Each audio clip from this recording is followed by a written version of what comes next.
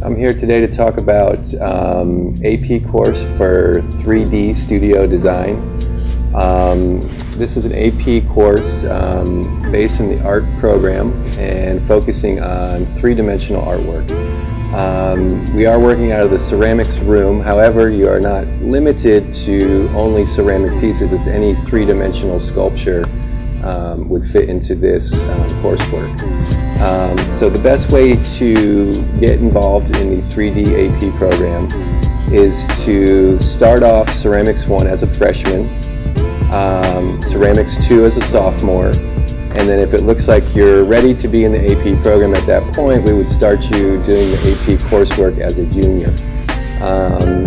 So as a junior and then continuing as a senior to finish the coursework and produce your final portfolio, which would be uploaded to the AP website and then be graded by the College Board.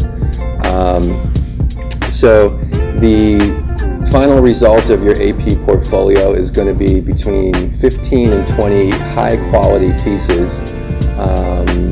Any three-dimensional artwork will qualify.